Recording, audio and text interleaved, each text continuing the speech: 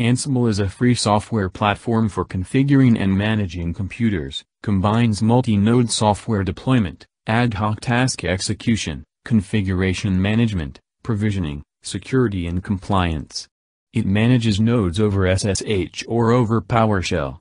Modules work over JSON and standard output and can be written in any programming language.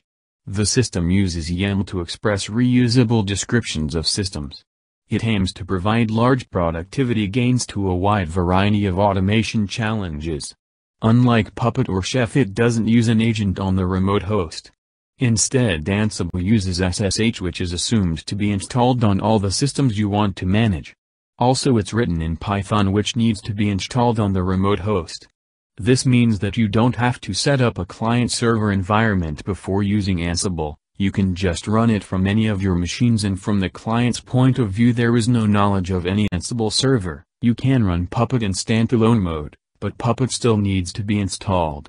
There are some other requirements though. For example, if you want to do something related to Git on a remote machine, a Git package must first be installed on the remote machine. Ansible is available for free and runs on Linux, Mac or BSD. Aside from the free offering, Ansible also has an enterprise product called Ansible Tower. Ansible tool is very simple to use yet powerful enough to automate complex multi-tier IT application environments. Michael DeHaan, the author of the Provisioning Server Application Cobbler and co-author of the Funk Framework for Remote Administration, developed the platform. Ansible Incorporated, originally Ansible Works Incorporated, was the company set up to commercially support and sponsor Ansible. What is Ansible? Ansible is an open-source software platform for managing and combining multi-node software deployment, as well as ad hoc changes in the execution and configuration management of a system. Ansible is a new Devops tools that enter after Puppet and Chef were already established in the IT market. It has a different approach to solving the IT infrastructure and automation issues. The original author of Ansible created it, with the intention that to deploy infrastructure, you shouldn't be required to learn programming. To connect to remote servers that needs to be managed, Ansible either uses SSH for Linux-based system and WinRAR Windows Remote Management, for Windows-based systems. Which language Ansible is written in? Ansible is written in Python and PowerShell. What Ansible can do? We have many automation tools used in the market, namely Chef, Puppet, SaltStack and Maven, etc. Each tools has own functionality and features. Ansible can be used in many different ways too. I have mentioned some of them below. Configuration management, application deployment, security and compliance, provisioning, orchestration. How Ansible works. Ansible is a radically simple IT automation engine that automates cloud provisioning, configuration management, application deployment, intraservice orchestration, and many other IT needs. Ansible categorizes into two types of server, controlling machines and nodes. The controlling machine, where Ansible is installed and nodes are managed by this controlling machine over SSH. The location of nodes are specified by controlling machine through its inventory. The controlling machine, Ansible, deploys modules to nodes using SSH protocol, and these modules are stored temporarily on remote nodes and communicate with the Ansible machine through a JSON connection over the standard output. Process of Ansible. Setting up the architecture. SSH keys and their role. Managing inventory in simple text files. Using Ansible. What are the advantages of Ansible? Ansible is a free and open-source software. Easier and faster to deploy as it doesn't rely on agents or additional custom security infrastructure. Ansible has the flexibility to allow user-made modules that can be written in any programming language such as Ruby, Python. It also allows adding new server-side behaviors, extending Ansible's connection types through Python APIs. System requirement is very low in Ansible. Ansible using YAML syntax and configuration files. What is Ansible playbooks? Playbooks are a completely different way to use Ansible than in ad hoc task execution mode, and are particularly powerful. Playbooks are Ansible's configuration, deployment, and orchestration language. They can describe a policy you want your remote systems to enforce, or a set of steps in a general IT process. Ansible is a configuration management tool that automates the configuration of multiple servers by the use of Ansible playbooks. The playbook is the core component of any Ansible configuration.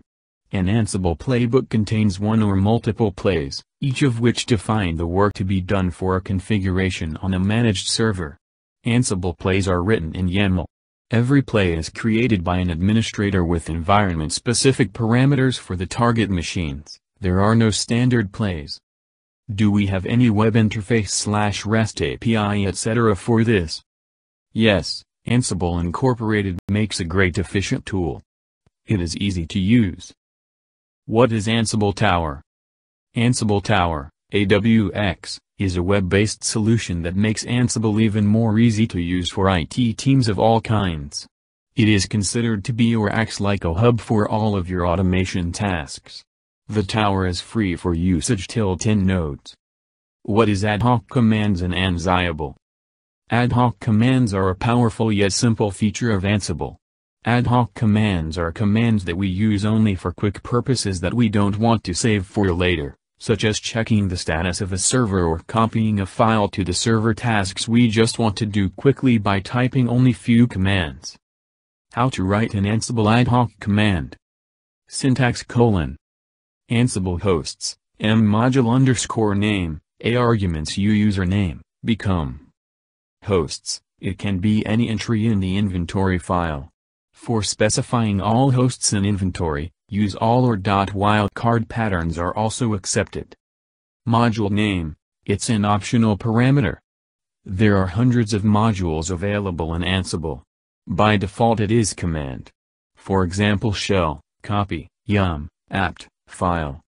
Arguments, we should pass values that are required by the module.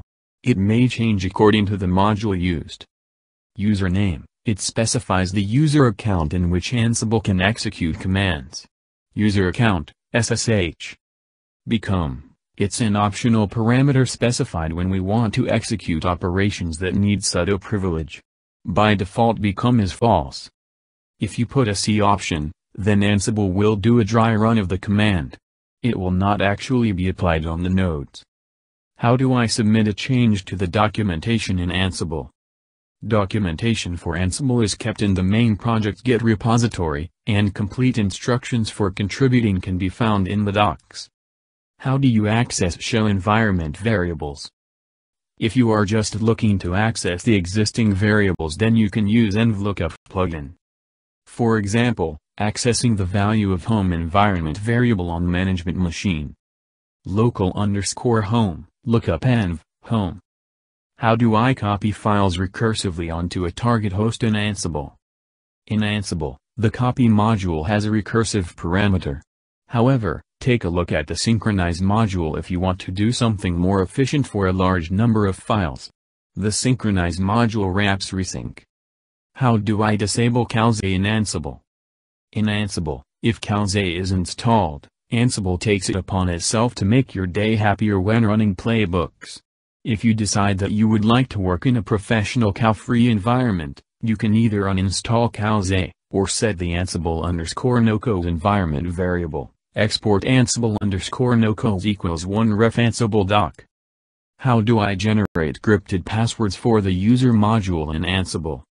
The mkpassword utility that is available on most Linux systems is a great option.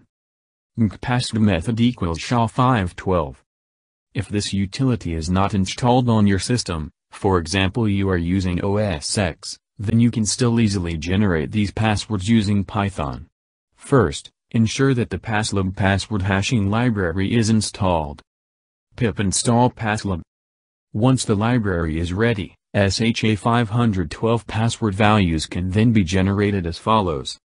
Python z from passlib.hash import SHA-512_crypt, import getpass, print SHA-512_crypt. Using rounds equals 5000. Hash, getpass.getpass.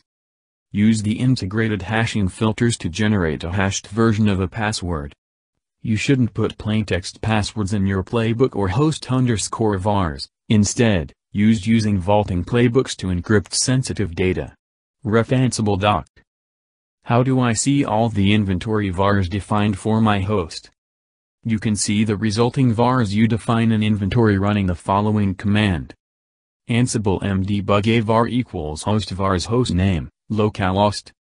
What is the best way to make content reusable, redistributable?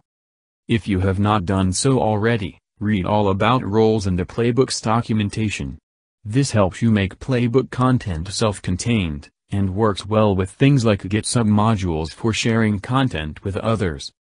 If some of these plugin types look strange to you, see the API documentation for more details about ways Ansible can be extended.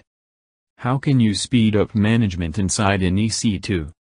It is not advised to manage a group of EC2 machines from your laptop. The best way is to connect to a management node inside EC2 first and then execute Ansible from there. What is ask_sudo_pass in Ansible? This control is very similar to ask_pass.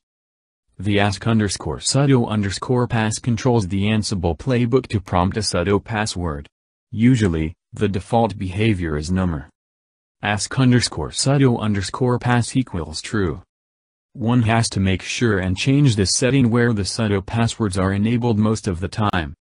What is ask_vault_pass in Ansible? Using this control we can determine whether Ansible playbook should prompt a password for the vault password by default. As usual, the default behavior is no. Ask_vault_pass equals true. Subscribe to our channel, Interview Gig. Visit our website for more articles and interview questions and answers. www.interviewgig.com. Like, share and comment. Don't forget to click the subscribe button. Click the bell button for latest updates.